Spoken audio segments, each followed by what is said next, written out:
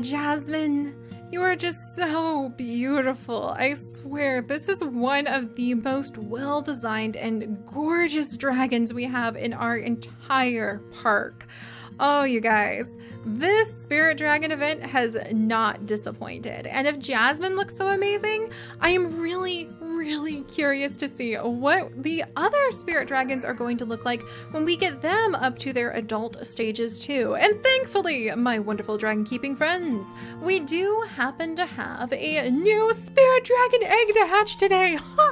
I am still so tickled that we got lucky enough to be able to snag the Alebrije dragon, which we can actually see in its adult form right here, and it's amazing. It kind of has that piñata look to it, but a little bit of a bearded dragon mixed with a unicorn, and I like it. The eyes definitely give me pause. They sort of remind me of whale eyes, actually. But I'm quite excited to be able to hatch that dragon up today, because the closer we come to unlocking all of the currently available special spirit dragons, the closer we come to being able to start using our gemstones and potions to try to get ourselves a special enchanted variant of all of them.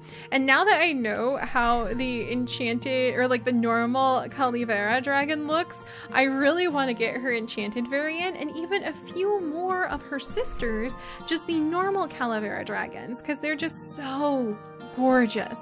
And I really want to be able to get my hands on the enchanted Zankos dragon before he disappears too.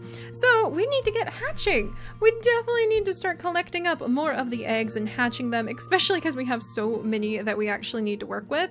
Really quickly, let's go ahead and gather up the Zazberries for today. I hope all of you have been helping Marigold out in the fields by leaving those likes, by the way. She and her team of wonderful bitter and grain dragons work so hard to provide for this wonderful DragonVale world. Let's gather up whatever money my other dragons have. I was just in here recently, so we still have quite a bit of cash. And that reminds me, I hope that you brought your dragon hide gloves. As terrifying as it sounds, don't worry, I'm sure they're not actually made out of dragon. But I hope you brought your dragon hide gloves to help me clear out that huge area that we have over next to our volcanoes. I do think it's a good idea to start setting those things to be cleared, and then we'll whip up an experience potion once all of them are ready. All right, come here. Hello, everybody. I still need to raise so many of you guys to adulthood. I just do not have enough food to go around. Maybe I should try to like make a few more of our treat dragons. Because, well, I don't think I have any more room for treat dragons, to be completely honest. We really have to get that experience so that we can go up some levels. Yay! One of my wonderful Zodia dragons actually had a mushroom for me. But I do think I actually need to work on getting experience instead of, like, anything else pretty soon.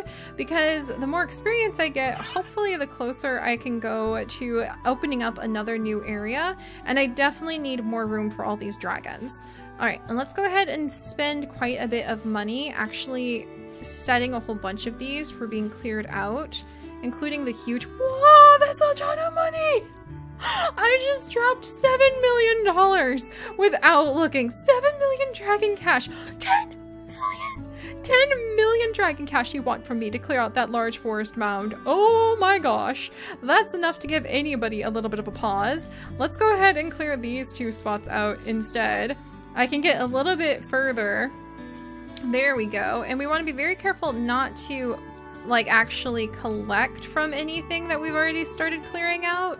But if we go ahead and move along here and set these to be cleared out with a little bit of the money we have left, then we can come back with an experience booster potion. And this will be the last one for now. We can come back with an experience booster potion and get a ton of experience from clearing all of this out. I don't know, maybe I'll put down another void habitat.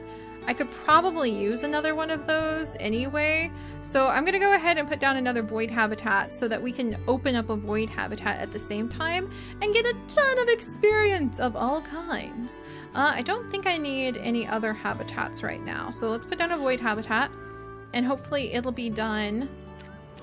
Yeah, one day it'll be done by the time all this is done. And then tomorrow we can come in and use our experience potion and get a ton of experience getting all of that 7 million coins they want for this. Oh my gosh, that's gonna cost me so much money. But that's why we have our healthy, happy dragons bringing in the dragon cash and paying for all of your tuitions, by the way. Also, let's pop over. I haven't checked on the airship for a little while because I have been so sick. I do not have what the airship needs. Booey. I need spice flowers and I need stone spirals. And I don't think our frigid dragon is actually level 19. I think it's still a baby. It is still a baby. So we're not going to be able to send this off. So I might hold off on doing anything there for now. But all right, so that takes care of a whole bunch of the tasks around our wonderful DragonVale world. Let's go ahead and hatch the egg I know we're not going to keep first. That would be this lovely, adorable tropical dragon named Yam. What a cute name for a little tropical dragon. I think we have a few dragons named Yam in our treat dragon field too. Not the mantis dragon's day, unfortunately. And even though we're hatching the egg, it is not the day of what I am pretty sure is the spirit dragon. The spirit thermal dragon, I mean. Yeah, look at that. Look at you. Rita, what a cool name and what a cool design. We have attracted another spirit dragon to come and join us. It will be a companion to Jasmine for now. So we're going to add in the spirit thermal dragon. Slowly but surely filling out the mini slots that we have for our spirit dragons. There you go, little guy. Let's get you up to at least level 4. There we are. Oh, so cute. Oh my gosh. I love that little pose too. All right, so that takes care of them. Oh, so many dragons to go through. And let's collect up the eggs really quickly. Okay, that's going to be a cinder dragon. And this is going to be not a frigid dragon, maybe a frigid dragon. So I know what those are going to be. Whoops, and it's already time to gather up the dragon root. I swear that stuff is ready so fast. And we'll toss down another line of it really quickly. Oh, such a mess. But all right, so let's do this. Let's hatch this Alebrije egg. I cannot pronounce that correctly to save my life, but I want to see what this guy looks like. And look at you. Wow. Wow, it really does remind me kind of like a whale. The way the eyes are set to the side of the head and just the sort of pupils that they have really make me think more of a whale than anything else. So let's put you down. And you know what? I haven't been reading the stories for any of these dragons. What have I been doing? Their stories tell us so much about them. That's like we aren't reading important books about animals that we take care of. That can't be done.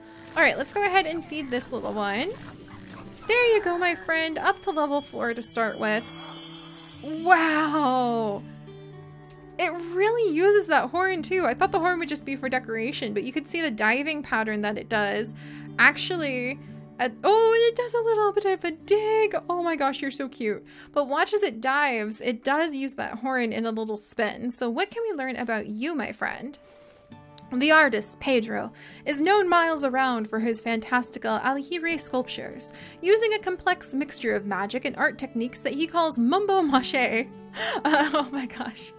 Pedro creates massive, colorful works of art that look like they are ready to leap to life. You can imagine Pedro's surprise when he went to his workshop one morning, only to have one of his creations blink back at him. Or so he thought.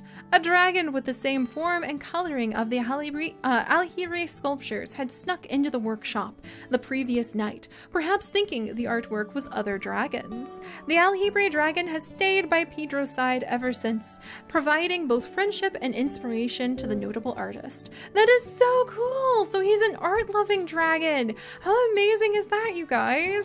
I love that! And let's find out what Jasmine's story is, because I haven't learned her story yet as the Calavera dragon either. So venom and cinder mixed together. The allure of the Calavera dragon is the stuff of legends. Literally, there are dozens of ancient scrolls describing a dragon so elegant and dapper, many magic folk confuse it with a well-to-do witch in her finest evening gown. An understandable mix-up. That scalework, those flames, and what wings! Previously presumed lost to the cataclysm, the Calavera dragon's return is an occasion worth celebrating, don't you think? Here's to the Day of Dragons festival. I agree. agree. I could totally see how people could mix her up with being one of the like dapper witches just all dressed up.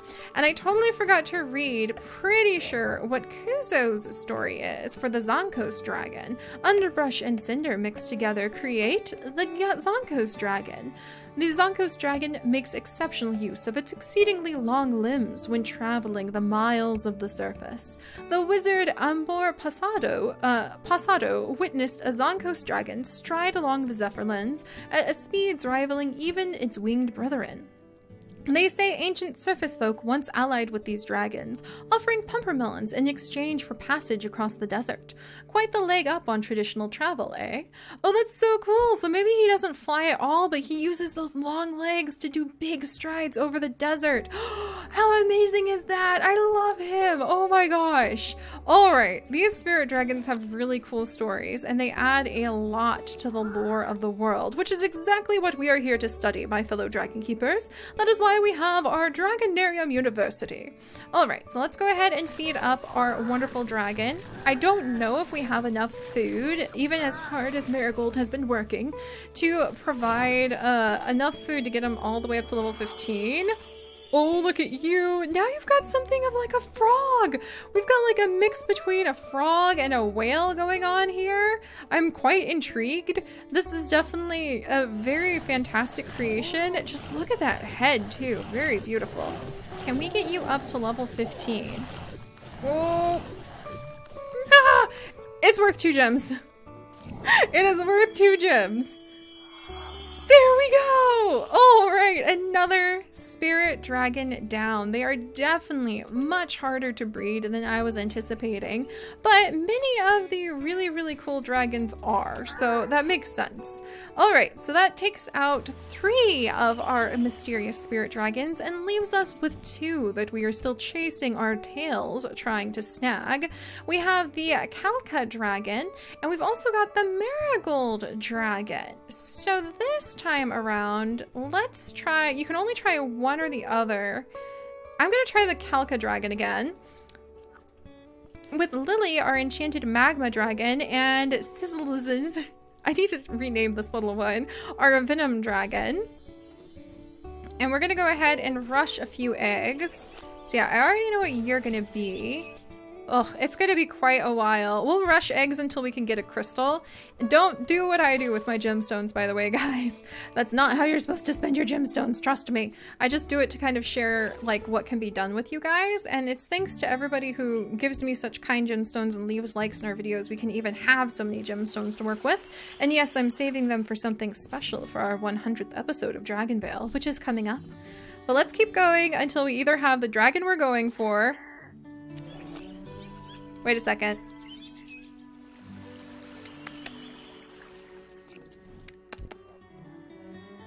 Okay! We have the dragon we were going for! Let's keep going until we have either the Marigold dragon, which is going to be the last of the spirit dragons that we need before we start working on trying to get enchanted ones. Wow. There we go.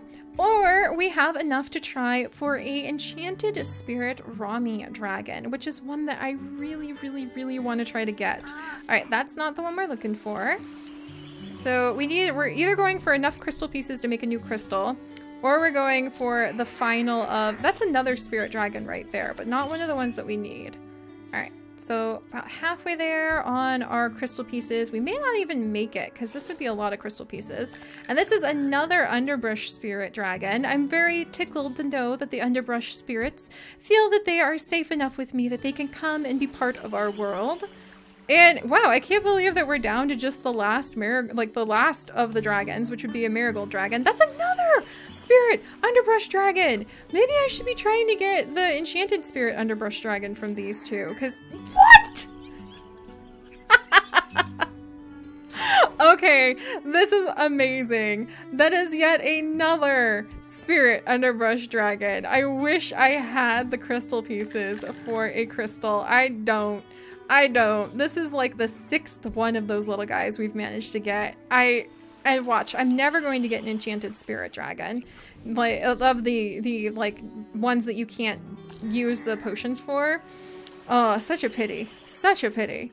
All right, let's go ahead and do this again. I think we're almost to the point where I can make a crystal. And I may be wearing out pretty soon.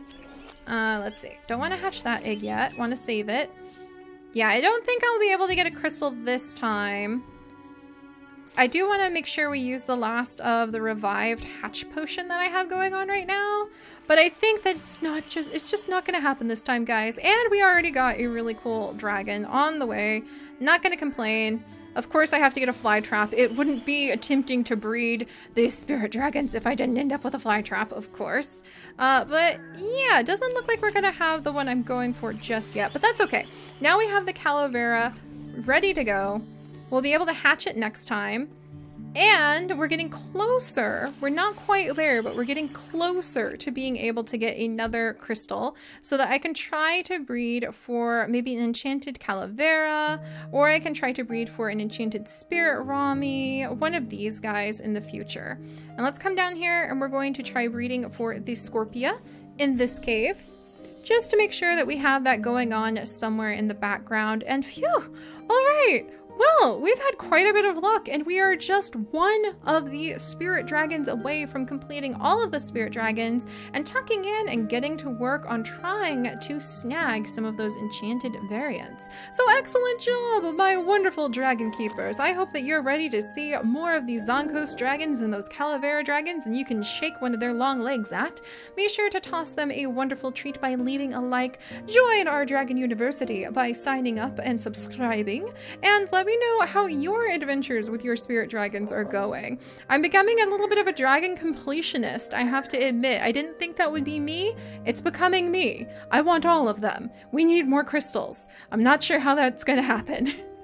But alright, we will continue with our adventures next time. So I'll see you guys then. Bye-bye!